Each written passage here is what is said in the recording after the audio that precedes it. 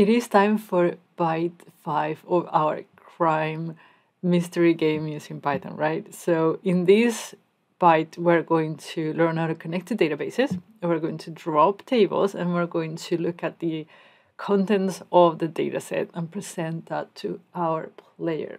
Okay, so what we're going to do is basically this. You see here, this we've done already. Do you accept the challenge? Yes, I've changed yes or no to YN because it's easier for the user to write and not to make mistakes. Let me, probably the runtime run off.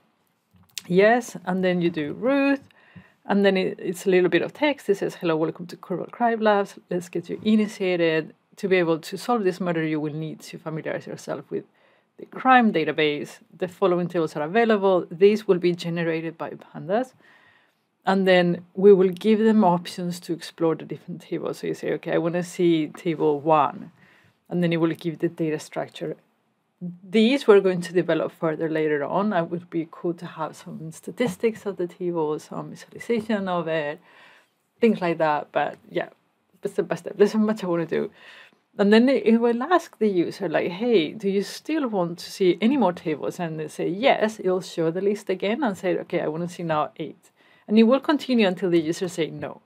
And when it says no, we're going to cut it for now. Obviously, the game will continue later on, but for this bite, we'll stop there.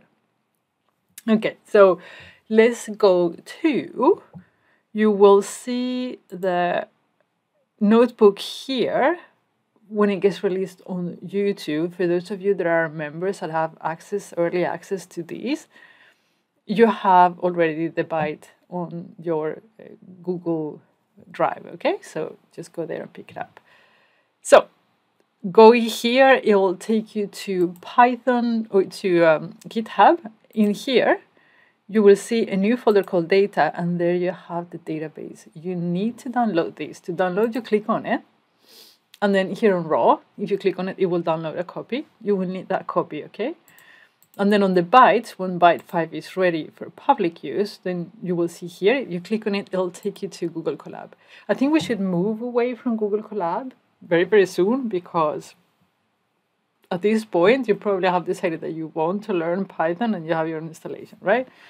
But for now, just for this, so Google Colab, to access the database, you need to upload it, okay? So you need to go in here, and then in the folder, and then you go up here, and then you browse to the database that you just downloaded and you upload it. It will stay there just during the time that you have the notebook open. When it closes, the database will go away and you will have to load it again. That's why I say that we should start moving to our own installation of Python, okay? So this is probably the last video we'll do on Google Colab, and then we will move to you still get the notebooks though, but you know, I can continue developing on my PC instead of here. So the first thing that we need to do is import 2 libraries. We're going to import 2 modules. The first one is called SQLite 3. And this is the one that allows us to work with the database, to query the database. And then we're going to, if you press enter, import Pandas. So Pandas is the same as Power Query, exactly the same. I mean, I think that both of them are actually quite amazing. And they are as easy, both of them. So you can actually Google something and copy paste and it works. It's fabulous. So you import Pandas as PD because all the commands that require the Pandas library will have PD in front of it. Okay? So that's why it says as PD. Okay, once you have it, shift enter. So it loads the modules into memory. Okay, cool. Now we're going to read the database. To read the database, what you do is you first create a variable that is going to be the connection variable. You're going to use this all over the place. So make sure that you spell it correctly, connection. And then you do SQLite. This is what SQL library requires in order to connect to a database. So it's SQLite, and then it will say here connect. This is like the DAX intelligence, neat. And then you need to connect to the dataset that you downloaded here, so this one. So because it's already in the same folder where you have your note, then you don't need to put the entire path. It's enough to just say that it's murder mystery.db. That's all you need to do. And then Shift Enter, so you start a connection. So now we want to see what the contents of the database is, right? So we're going to query that. We're going to query the database, and then we're going to, using Pandas, and convert it to a data frame. So Pandas, this is the most important thing you will ever have to learn. Pandas calls data frames tables. It calls columns series, right? And then indexes are like rows. So if you put that mental map in your head, everything is going to be a lot easier, because I was super confused when I heard series all the time and data frames. Like, what is that? Data frame is a table, a series is a column. Okay. So with that, you gain like 50% of knowledge. Okay. So data frame, we're going to create a variable that is going to hold the table that we're going to load from the database. So data frame, normally you will see in a lot of the tutorials that they use df as a shortcut for data frame. Okay, so df, that's where you will see df everywhere. And then we're going to use a pandas function to read the content of the database. So we're going to do read SQL query, was in there, thank you very much. And then we're going to do SQL query. So select, I'm not good at SQL, but you can Google it and you know it works. So select name from SQLite master, and then where type. This is the way you connect. I mean, this is how you do it. And then you need to do double quote, because we have simple quotes outside, so it doesn't get confused. And then here you put the table. Okay. And then Shift Enter to execute. Oh yeah, and we need to say use this connection that you created before. And now executed is not returning anything, because you need to say now, okay, read the contents of that new data frame, that new table. And here we have it. Nice, right? Okay, so now I wonder if we should drop the solution tables first. Probably we should do it. So, oh, I don't have it because I've already dropped it. Just let me reload this data set. It will get back. A few moments later. Okay, I'm back. Here we have the solution table again. Make sure you make copies. Obviously, on GitHub, you're going to always find the database, like clean database. Nobody's going to touch that. So you will be fine. You have a copy there, but you can always have a copy yourself. Okay, so we're now going to drop the solution table. We don't want the user to be able to query the solution, obviously. So let's get rid of that. So we're going to query that using SQLite. So to do that, you have to call a con. Well, con is for the connection, but it's a cursor function, if we would call it like that, that allows us to execute things on SQLite. Again, this is the way it works. You need to Google it or learn it. That's how it works. And then we're going to do cursor execute. And then we're going to drop. So this is SQL syntax. Drop table. And then you tell which table you want to drop. And the one that we want to drop is the one that is called solution. Shift Enter. And this should drop the table. So let's go here and query it. Let's do a new. You can do, if you press B, it will create a new one. So if we now query the F, solution shouldn't be there. I found it that it was a little bit, if I run this, it's going to give me an error because the table does not exist anymore. So let me refresh it. As you can see, it's gone here now, and then It should be gone here now. Okay, perfect. So now we don't have a solution table anymore, so the user will not be able, the player will not be able to query it, obviously.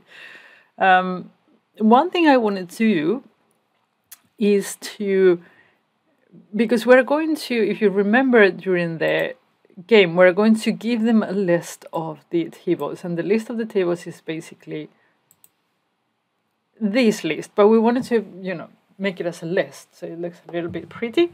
So to change the way that this is written, the rows, we're going to do like this. We're going to need to be very careful with these. I'm going to show you why. So you write df, and then to access a column, you do df and then the column name, which is this one. So df name, and then you do str replace, and then you do underscore with space, and then we're going to also change str title, so it gets capitalized on the first, proper in Power Query. And then I'm going to press enter, be very careful now, and press the F, so it's going to show us the results. And this is something quite interesting. So if I now press shift enter, it's going to execute this, and it's already giving me an error. So let me do this one first and then do it again. So now it doesn't give me an error. Why? So let me show you. So when you do like this, do you see that the format of the table has changed? So this one looks like a table. This looks more like a list. Well, I'm going to show you. So if I put here type and shift enter, so it's giving me an error. Let me run it again. I'll tell you in a second why. And then run it again. Do you see here? It says that this converts everything into a series. And if you convert that into a series, you get just a series back instead of a table. We want to get a table back. So to get a table back, you put df.name in here and then run it again. Obviously, because it was converting into a series, series does not have this str, only dataframe has it. So you have to convert it to a dataframe again and then run it again. And now that it's a dataframe, you see, okay, now I got a dataframe out of these. I can remove the type and I can do the F, and it'll show a table. So you can only use str with dataframes, not with series. So if you convert it into a series and then you rerun this column, it's going to give you an error. Very confusing. You are going to use type, by the way, all the time, because it's not super clear what returns what, at least for me, maybe because I'm a beginner. But type is very useful to know, okay, what am I managing? Is it a data frame? Is it an array? Is it a series? Is it what? And then you can apply the functions that you need to the different types, okay? So now we have our list that has underscores, that replace underscore with spaces, and we have proper casing. And what we want is to show this as a list, not as a table. So here is the list. Well, we could show it as a table too.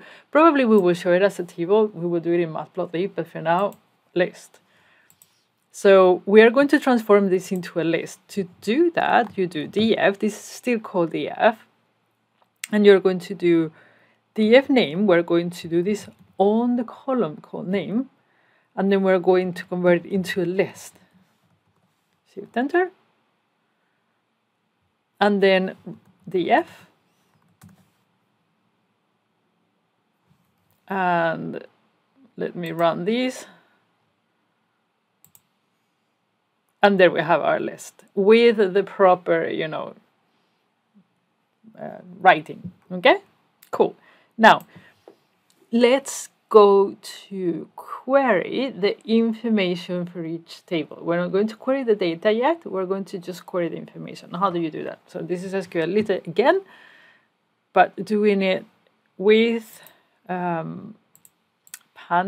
So this is the way you do it. So I'm going to call it like that, df table, and then you use read SQL query again with Pandas, and then you use this pragma table info That's the way it works. You just Google it and it shows. And here you put the table name. We're going to query, I don't know, persons table. And then we're going to execute it, the FT, otherwise we don't see anything. Shift enter. And there you have the table. And then here you can put income. You can put any table you like, and it will give you the information about that table. Interview. How neat, right? So we can display these to our user.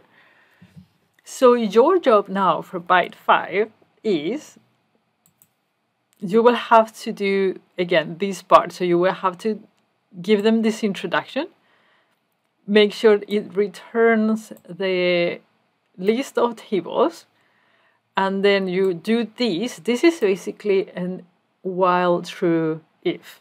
Okay, so we've done this. You know how to do it. So first you will ask the user a question. Which table would you like to see? And depending on the answer, you will feed this with a different table. So if they say 1, you have crime scene report. If they say 2, you have driver's license, and so on and so forth. And that's all you need. If they say, and then you have to, well, while true, you have to say after they ask, let me go here. After they ask, they say, okay, there you go. You need more help. Until they say no, and then you say, great, let's do something else. Okay, so that's your job. You have everything that you need to do it, I think. So give it a go.